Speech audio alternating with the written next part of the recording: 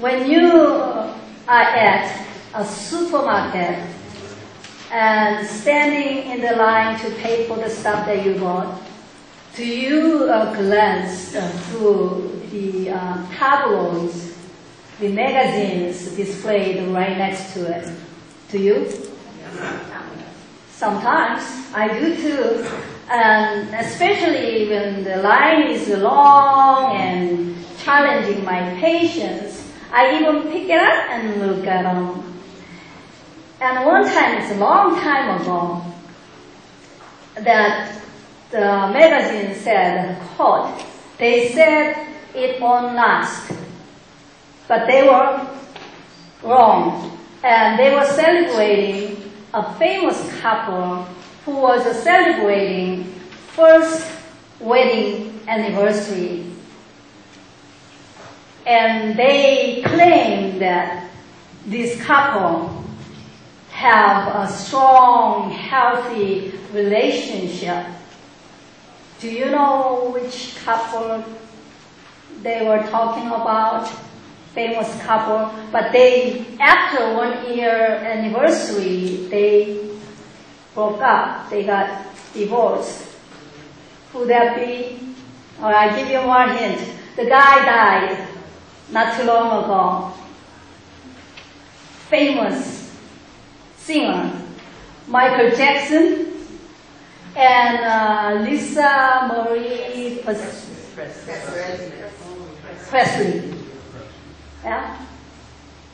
And tabloids was wrong to predict they won't last, and yet they were wrong again. They said, they claimed that their marriage is strong and healthy. And it's misleading sometimes saying that celebrating healthy relationship, strong relationship, when they are only celebrating 1 year wedding anniversary. You know, I don't know whatever happened to phrase till death do us apart. No more. Nowadays, not only in Hollywood, but in our lives, that we have a problem with following through commitment and faithfulness. It's not there anymore. And even some people buy into this kind of a notion that even Hallmark cards saying, I cannot promise you to love you forever, but I promise you to love you today. And so the world doesn't know what is faithfulness. The world doesn't know what is commitment. So I'm glad that we are learning and focusing on faithfulness this week, so that we can be reminded and learn what it takes to be faithful to our God and to our loved ones. And through today's passage, I've asked a few questions and answered accordingly. And it's only 3 verses, and 4, how many verses? 4 verses? Yeah, it's only 4 verses. That what is, if or when we want to bear a fruit of the Spirit, faithfulness, we need to know what's the faithfulness all about, right? Who can we model after, right? So what's the definition of faithfulness that Bible talks about, and what does it require of us to bear a fruit of faithfulness, and what it takes, what does it take for us to demonstrate faithfulness. So I will arrange the answer into 3 Ds, and dependability, and determination, and devotion. So 3 questions, 3 answers. So first, what is the definition of faithfulness? What's faithfulness is all about?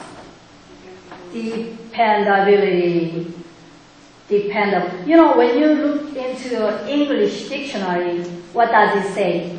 Faithfulness is to follow through a commitment regardless of a difficulty. That means no matter what happens, faithful people, we can count on them. We can depend on them.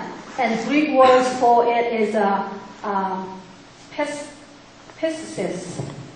And I cannot pronounce that, but it is trustworthy, reliable, dependable. So it's a dependability that we are talking about. And love is what? Love never fails. We can depend on love, right? The faithfulness is one of a form of expression of love. And in other words, faithfulness is, in an easy way, love hanging on no matter what. Right? No matter what. A guy bought beautiful earrings for his girlfriend's birthday, and he gave it to her with a beautiful card that said, "I love you, Diane. Deep down in my heart, I love you more and more every day. You are my sunshine. You are my life. You complete me. P.S. If we ever break up, I want this earring back." That's human love, right?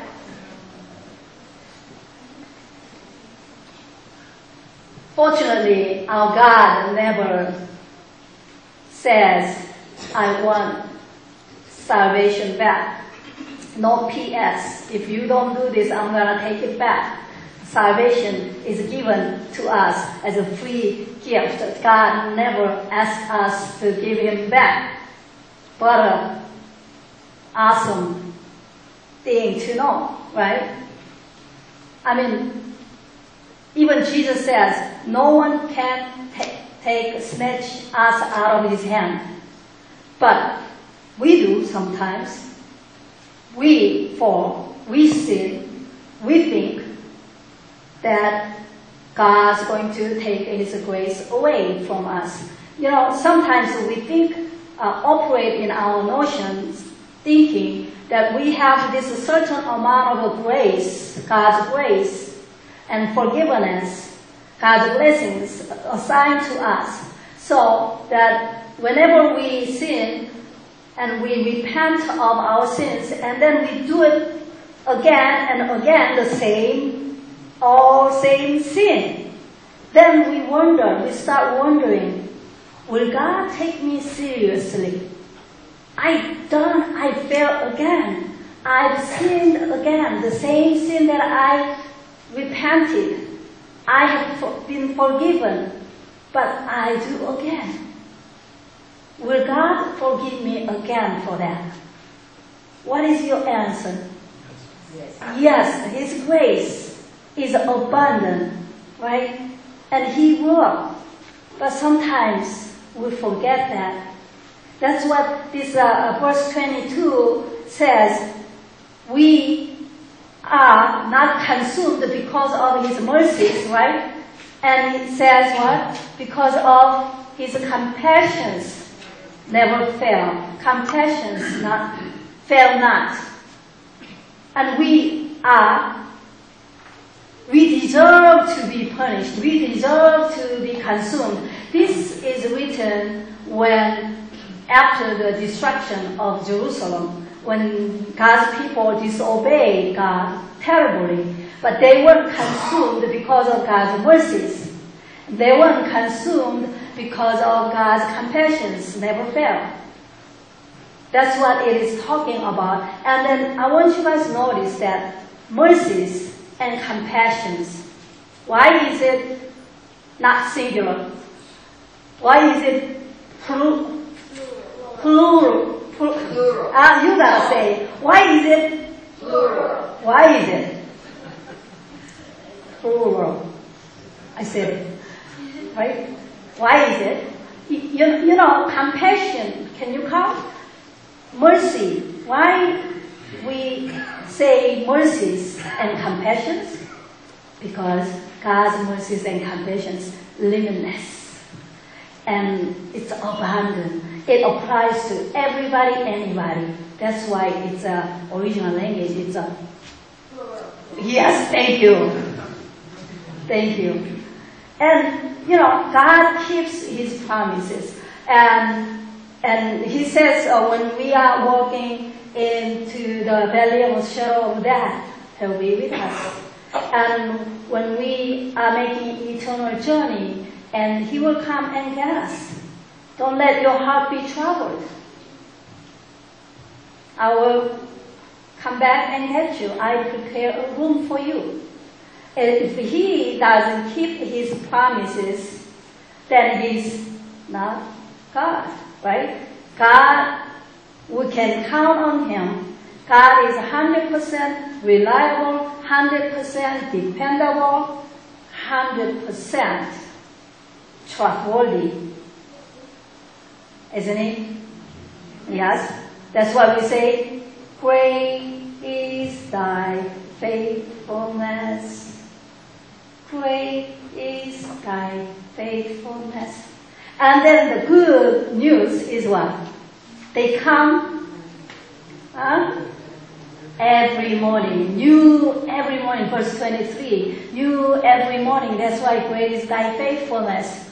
New every morning. We don't have to live off of leftover blessing, leftover grace.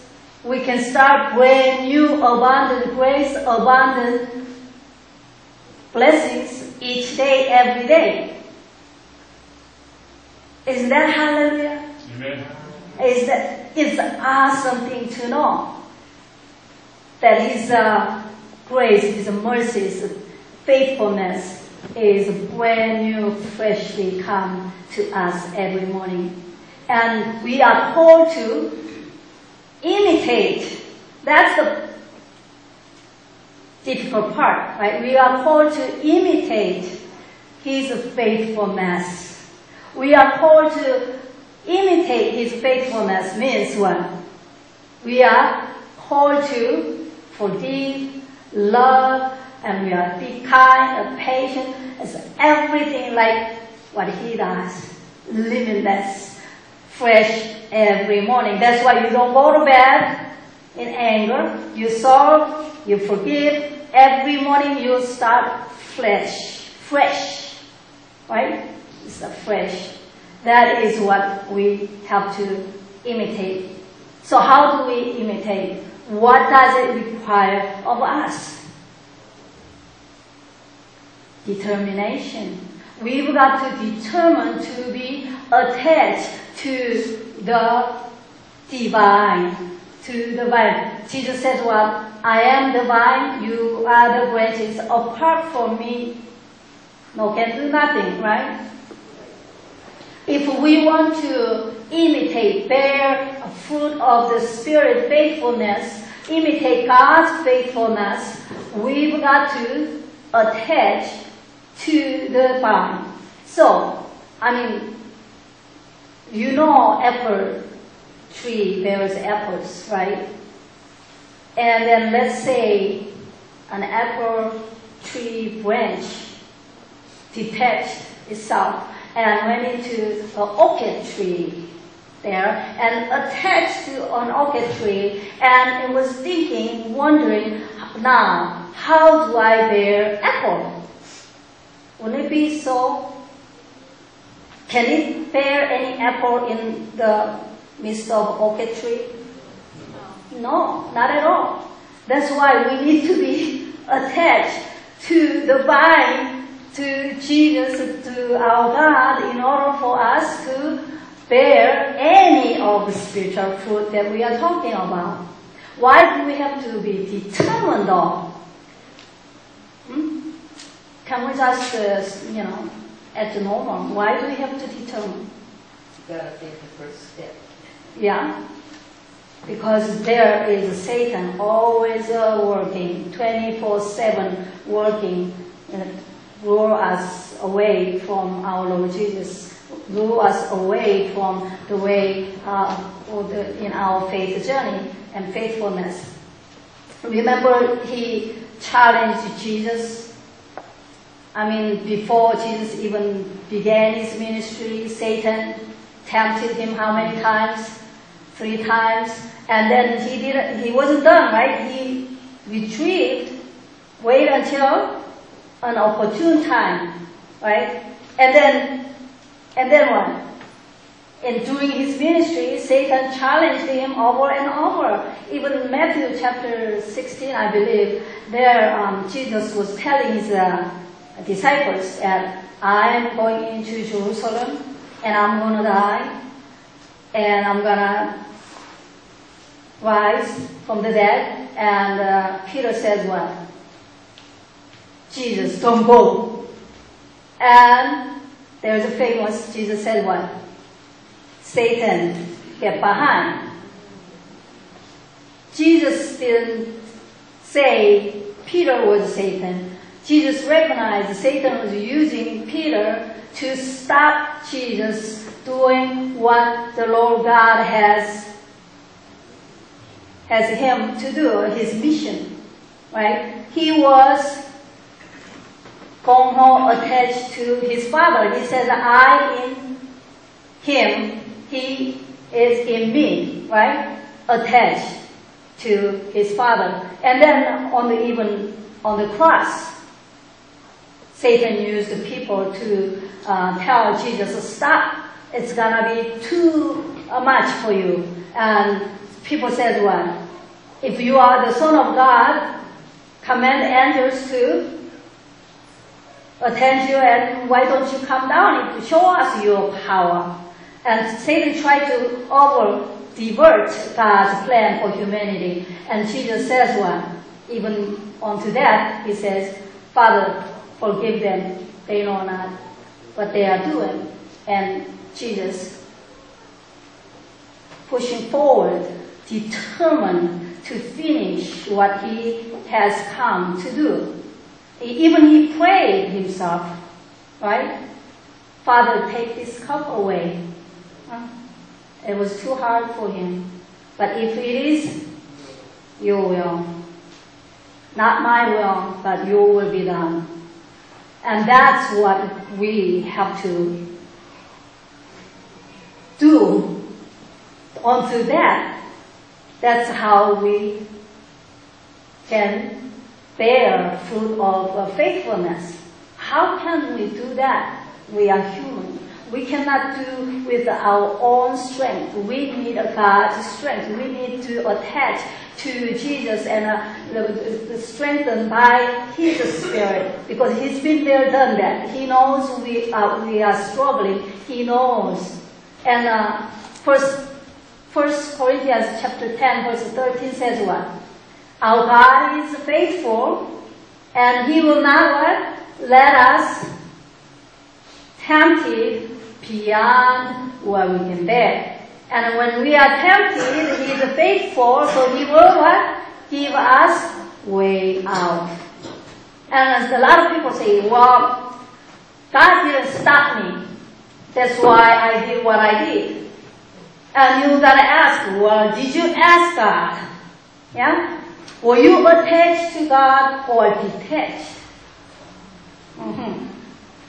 And we blame God. Why didn't He just give me the, But when we are attached, then we are able to overcome temptations. We are able to bear a fruit of the Spirit, faithfulness. So we better be determined, right? And when we are determined, now we know the definition, faithfulness. we know we are going to be attached to Jesus. And then, how do we show that we are faithful? What does it take to demonstrate our faithfulness? It takes devotion. My all allegiance and devotion go to serve the man who died upon that cross. That's what it takes. And where we get the strength for that? Verse 25, it says what? Lord is good to those who wait and seek Him. It's a total devotion. You know, let's say if someone says, I love the Lord, and yet they're not devoted into the work of the church, into their devotion, how can anyone tell that they are really in love with Jesus? When you say, I love you, Lord, and love and faithfulness go together, right? Faithfulness is love hanging on, regardless whatever you are discouraged, disappointed, whatever trials you go through. You made a commitment, like our new members did a commitment, made a covenant to them.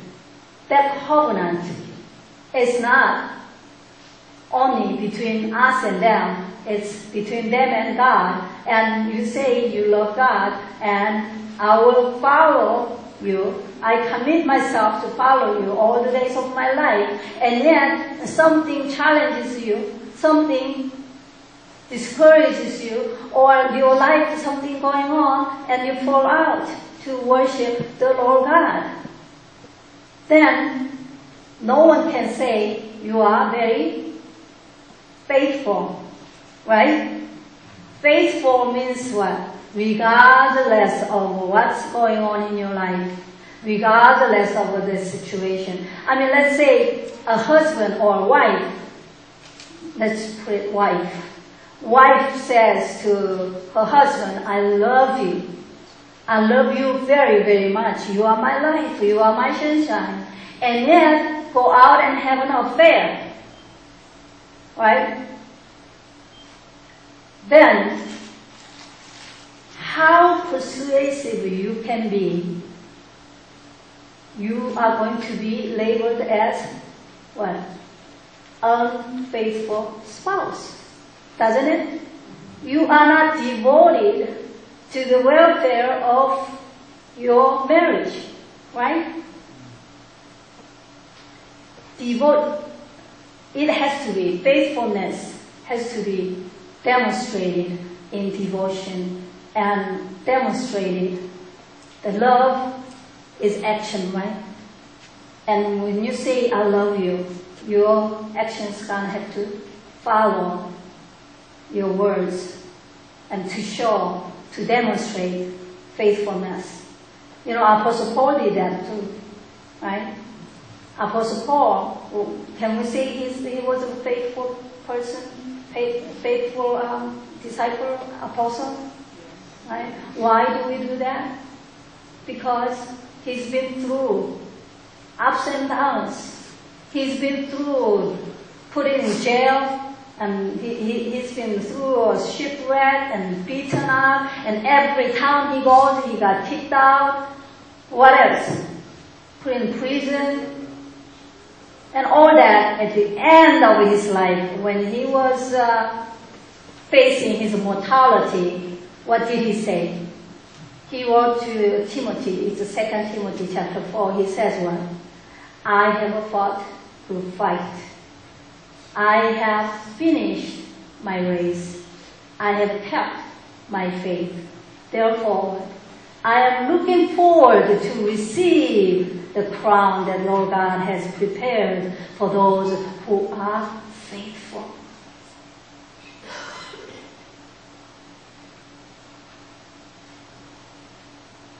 total allegiance and devotion. Then can we say same thing to Peter, who made all kinds of mistakes? Can we say that he was a faithful apostle? Yes and no. Yes or no? All right. You see, we are hesitant because we know all his hiccups, all his failures. And he opened big mouth, so all the time he put foot in his mouth. Right? And he tried, on top of our head, we know he denied Jesus 3 times. And we know he said things that Jesus could scold him, Satan get behind. And we know when in the transfiguration, he was only thinking about it, oh Lord, let's build the tabernacle up here, 3 tabernacles, one for you, one for Moses, and one for Elijah. And he doesn't want to go down. Right? And all those, and he tried to walk on water, but he failed. Lack of faith. You can pick out all kinds of things. But yet, notice, on the day of Pentecost, the Holy Spirit, but there was 120 people known, got all empowered by the power of the Holy Spirit, and yet, who was chosen to preach the gospel? Peter. Why is that? He was forgiven. He was forgiven. Yes, he was forgiven. Peter, God chose Peter to establish church because Peter went through what we are going through. Peter knows how to fall, how to fail, and how to get up. Peter knows what is the repentance and how to receive God's grace. Peter knows all. And so the Holy Spirit says, yes, you can lead people to the Lord Jesus. You know what it's like. Brothers and sisters, that you may have fallen. You may be discouraged. You may be disappointed at your faith journey. Sometimes, at times. But remember, God used Peter to accomplish His will, His plan for his life. So can He use you too? God's grace is not ever ending. And God will use you when you know to get back up and resume your faith journey. That's faithfulness. You will have hiccups, you will have ups and downs, but deep down in your heart, you are devoted to our Lord Jesus. And when you look up, He will pick your hand and walk with you. That's how you bear a fruit of the Spirit, faithfulness. Amen?